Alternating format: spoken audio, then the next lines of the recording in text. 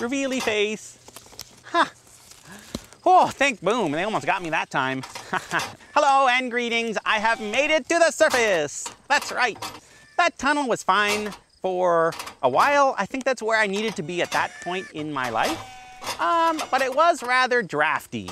So I'm glad to be back on the surface, although I still am on the run from the robot army that's trying to destroy me. But I did want to detach my, I did want to detach my cyborg arm in order to use the camera implanted in the wrist for reasons I still have yet to ascertain. To use the camera to record a message for you, and the message is, oh, excuse me.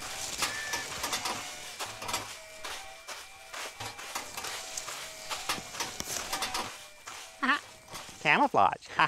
The message is, you know, actually, before I get to the message, I would just like to point out that the robot army, not very smart. And it's a bit perplexing to me because they are plugged into my head.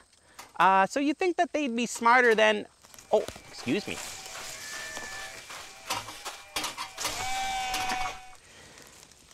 You know, they never stop and ask for directions. No, I mean, other people would just stop and say, where is Evil Trojan Borscht? And then would come and find me, but not robot soldiers. No.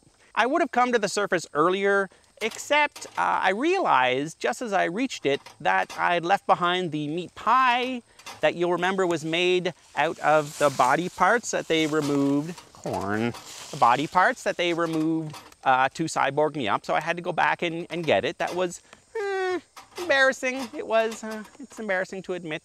But now I'm here and I have a message for you. And the message is, oh, excuse me.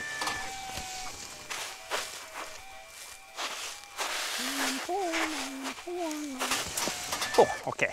Here's the message. The message is, help! Help me! Help me! Help! I'm stuck and I'm running from the robot army and I've been running for a long time. I don't know how long. I don't know how far I've been running since I've been running from the center of the planet. Yes! I'm exhausted. Exhausty face, help me. I need safety. I need protection from the robot army. I need to go somewhere safe and... Oh, ha. Over there's a farmhouse connected to this field of corn. I wonder if they're in some way, they have a custodial relationship with the corn. That seems likely. It's a farmer's house, so I'm gonna go over there, and you know what that means? Ha! It means there'll be a farmer's daughter that I'm in some way not allowed to sleep with, which will lead to hijinks. Oh, excuse me.